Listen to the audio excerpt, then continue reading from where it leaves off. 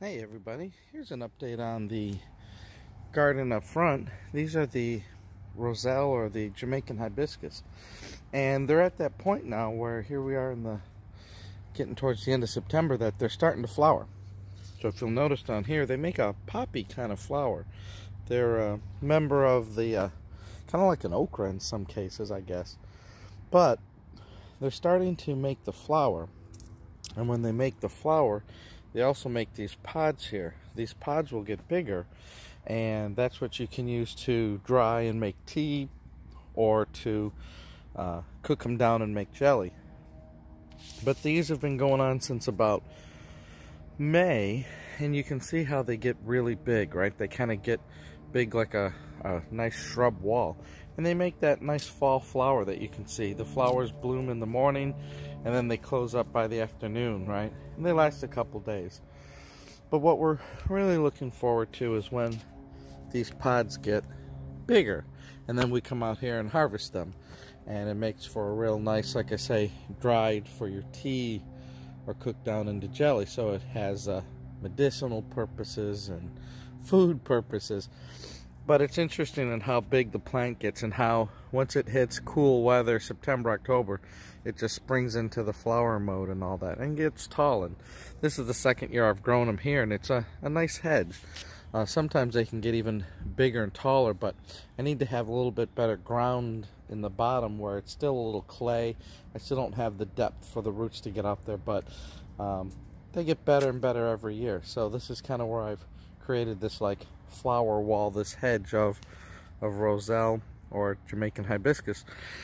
You can try growing it. They won't last cold weather. Frost kills it for sure. But as soon as you get warm weather, put the seeds in.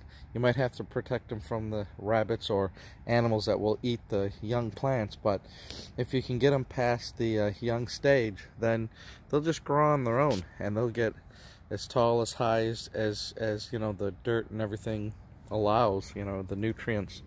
You might sometimes have to cut them back. Sometimes what I like to do is the bottom branches like this, I'll cut them just so that the plant can get more growth going towards the top, but it's still, there'll still be some lower lateral shoots that come out.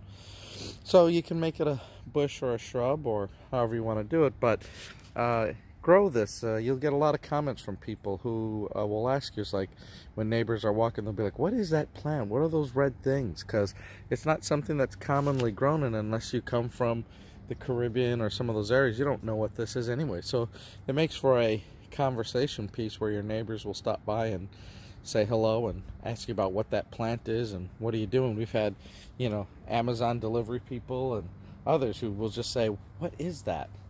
Because it's such a unusual kind of conversational plant that, like I say, you can't buy it in the store. You don't go to your Lowe's and buy it. You have to get the seeds. Where do you get the seeds? Well, these pods will make seed pods, and you just wait and grow them next year. Now, the big thing about these is that the seed pods, and you can see some of the flowers here dropped already, but the seed pods, they're really tough to grow. What I did to start the seeds, rather than put them in dirt and then let them sprout, I actually put them on a damp paper towel and let them sprout that way, and then put the sprouted seeds in dirt.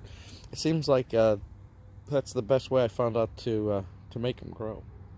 Looks like there's a dragonfly here in the morning coming to sit on the leaf.